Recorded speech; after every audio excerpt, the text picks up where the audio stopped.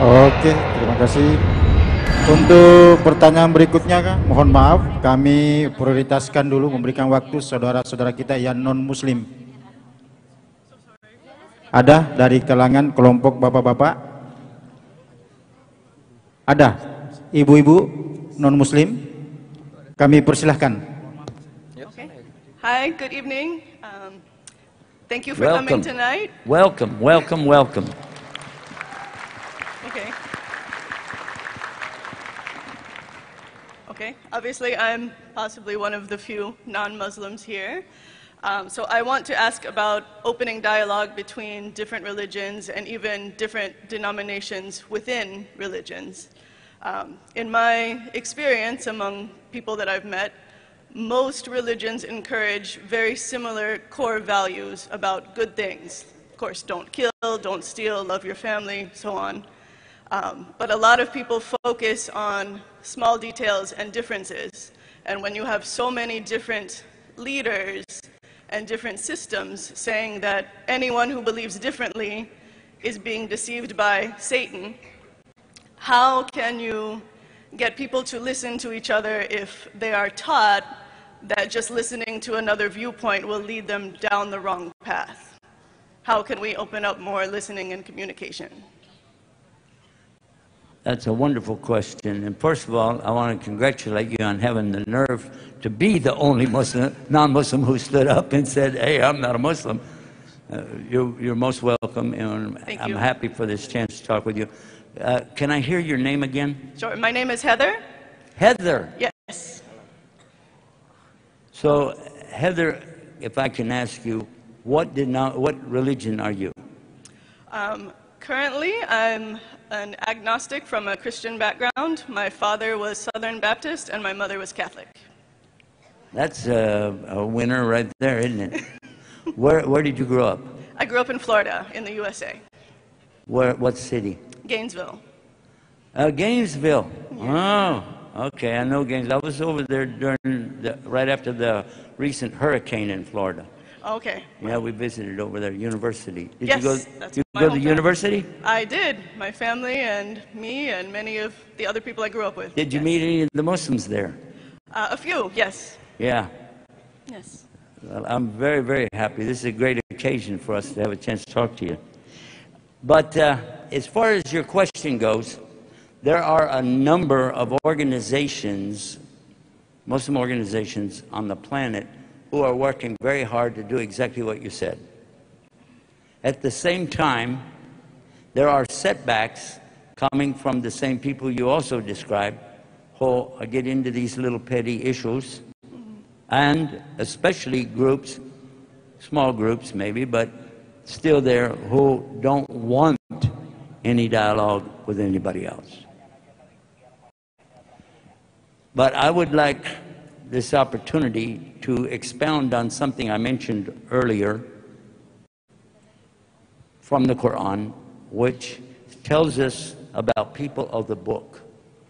You grew up in a home, Catholic and Baptist, probably played the ping pong ball back and forth like that several times in these discussions, heated discussions, that I can imagine would come from the Catholic and the Protestant. Yes. Especially somebody being a Baptist minister. It's too cliche. But in the Quran, it's telling us that there are people from the people of the book who have Iman. All we need to do is just open doors for them to see more about it. You also mentioned agnostic. This, by definition, and I'm not telling you how to think, I'm just telling you how we perceive that word. Someone who believes there could be a God, not giving up on that, but not particularly ascribing themselves to any particular belief or faith. You know, maybe not, it is what it is. Is that what you meant? To me, it means more like I'm not sure what label to attach to a faith. It's not necessarily doubt that God exists.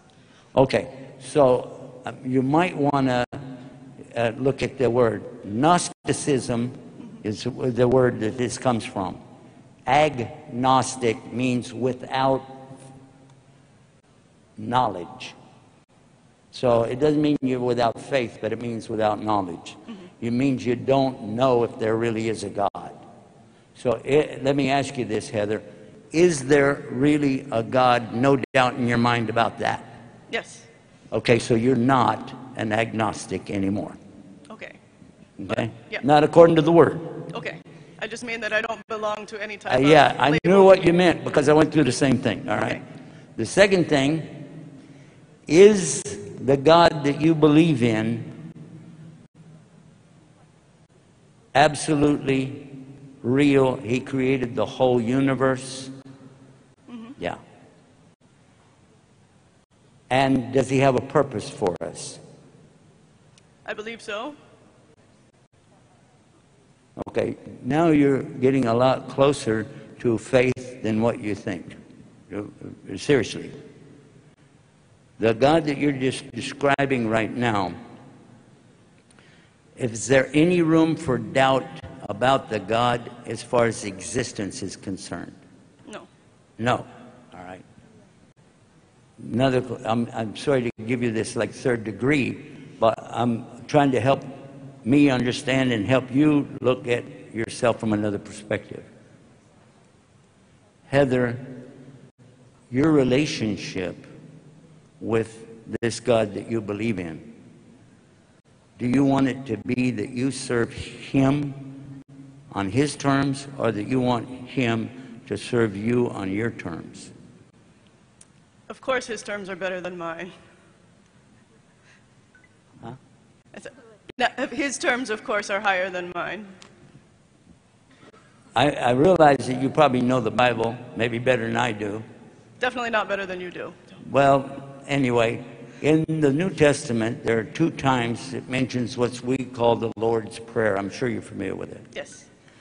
And there's a key in there, just like there's a key in the Fatiha that we read, Ihdina Siratal Mustaqim. The key in that one is when it says, God's will be done on earth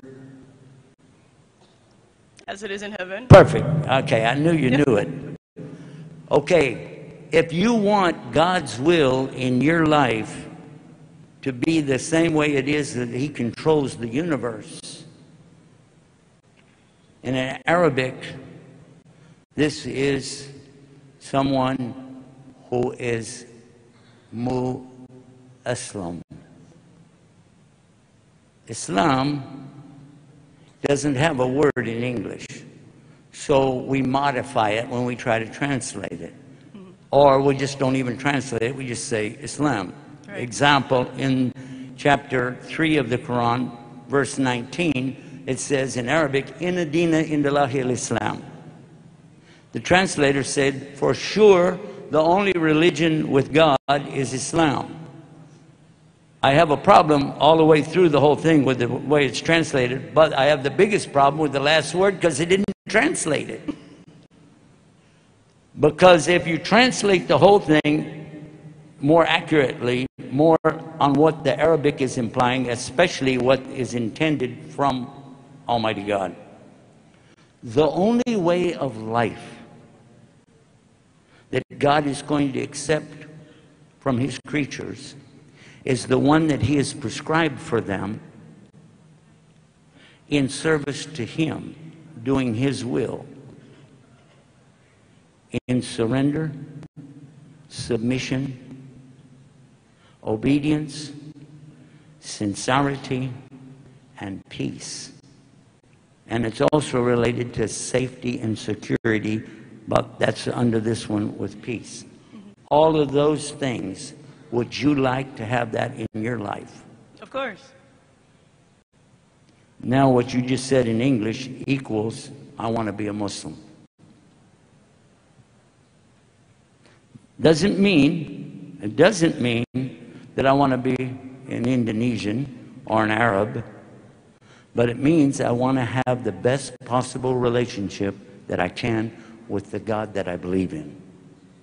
And you are very far away from an atheist and very far away from an agnostic. but very close to the original message that came with Jesus and Moses and Abraham, David and Suleiman and Adam, and of course Muhammad. This is what I found when I looked at Islam. Had a little trouble admitting I was wrong. That's hard to do, especially for men. I think you know that, right? Of course. Yeah. On another note, have you ever been in a car with a man who's driving in circles and he will refuse to get advice? Stop and ask someone. Nope, I know where I'm going. All the time, yeah. Yeah. That's us. But sometimes you just have to break through it and say, you know what, I'm wrong. I need him to guide me. Again, a personal question, but in your heart, have you ever asked Almighty God, guide me, guide me? Usually in moments of desperation. But you've done it. I hope that you don't fall into desperation at a last moment and say it, because then it's too late. But by asking him in your heart, not for my benefit, not for anybody else's benefit, but your own heart with him, silently, God, guide me, and he will. Because there really is a God, there really is a creator, and he's one, the only one that's been there all along. And whether or not I understand who he is or what he is, doesn't matter. What matters is, what do you understand? Does that make sense? That makes sense to me personally, but I'm thinking more like in the greater worldview when so many people are fighting about, you know, can you do this detail, can you do that detail, and they don't listen to each other. I've been through that one too. You know what the answer to that one is? Because we are a world of individuals who all have the same right that you do, that I do. They will always be making their choices, some good, some bad. And there's no way that we will ever overtake all the people and change them. But we should change ourselves so that we have the right perspective. He's in charge. And if you want to continue to do what you're doing now, I support it 100%. We should have more dialogues. We should have more people who are concerned, that want to help others, to know, or at least have a chance to explore their own feelings and their own thoughts without some kind of criticism, negative criticism. Right. And I support what you're saying 100%. If you want to know more and would like to work with our organization, we have over 4,000 websites. But the main ones are shareislam.com, which has a plethora of all kinds of information, and it's done with images, audios, and videos to make it almost like a video game, to go through these basic websites. Very easy to manipulate. shareislam.com. The other website you might like to know about is called volunteerforislam.com. And when you sign up, just let us know that your background a little bit and what you want to do. And by the way, Heather, where do you live now? I live here. I'm an English teacher in Balikpapan. Yeah. And I'm out here telling you how to look at English. It's okay, I don't speak Arabic, so that's all new to me. I don't speak Arabic either. I speak Texan, boy. All right. If you take the time and effort, I'm sure you're going to find right here in this community, even in this room, a lot of people that share your emotions and your feelings and would love to have a chance for dialogues. And I encourage that. The one thing that we are not allowed to do as Muslims is ever to push somebody to make a decision. Now, if I see somebody standing in the street and a car's coming, I'm going to push them out of the way. But as far as trying to trick somebody into Islam, this is absolutely forbidden. Or to get them to say something or do something And if you felt like that, that wasn't my purpose. I just wanted you to feel and know that what you are saying, you're not alone in the world. There are a lot of people, even in this room, who share exactly what you say. That I want to know more about my Lord, I want to be closer to my Lord, and I'm ready to open up discussion about it. And I recommend to some of the sisters, maybe if they have organizations, programs here, to invite you over and sit and have some chai. What do you like better, tea or coffee? Oh, both. You know, you don't have to make that choice. I love that. All right, Heather, thank you for a good question. Thank you for a good conversation. Thank you very much. I enjoyed it so much. Appreciate it. Before you leave the microphone, I wonder if I say a prayer, I'll translate it and tell me if you like it. Okay. All right? And if you like it, you can say amen. All right? If not, don't worry. Rabbana atina fi dunya hasan wa fil akhirati hasan wa qina adhaban nar. We said, our Lord, give us good in this life and give us good in the next life and save us from the punishment of the fire. You like that? Amen. Amen. So we have, hold on. We have what's called Fatiha, the opening. You're familiar with the Bible. I'm sure you've heard this, that they said that Jesus said, seek and you will find. Ask and it will be given to you.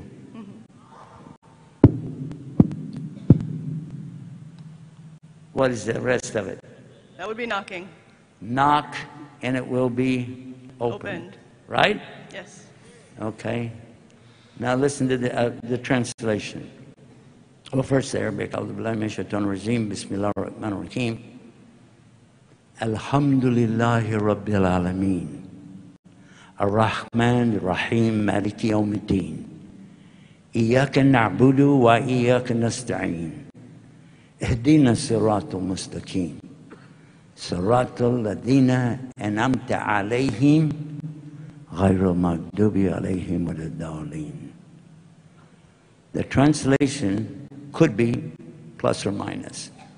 In the name of Almighty God, the most gracious, the most merciful, all the praise, glory, and thanksgiving is to Allah, the most gracious, the most merciful, the owner and ruler on the day of judgment. You only do we worship, and you only do we seek direction. Guide us to the straight path, the path of those who have your favor, not the path of those who have your anger or are lost. Amen. Amen. Yeah.